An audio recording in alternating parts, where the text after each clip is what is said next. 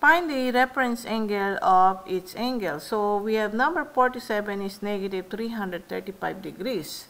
And as we studied earlier, these are all positive angle. But we can use that. The only thing is when you draw this, you need to find out what quadrant the negative angle will end.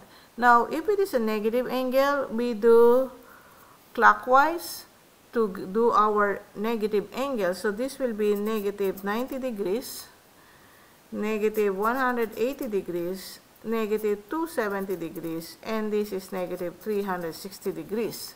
So negative 335 degrees is between negative 270 and negative 360 degrees. So meaning it ends in this point. So this is our triangle or our angle.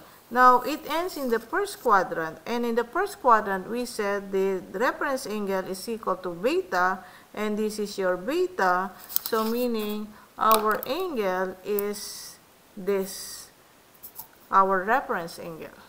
So, now, if it is a negative angle, we still subtract or add 360, so minus 335 degrees. So our angle will be equal to 25 degrees. So the reference angle is equal to 25 degrees.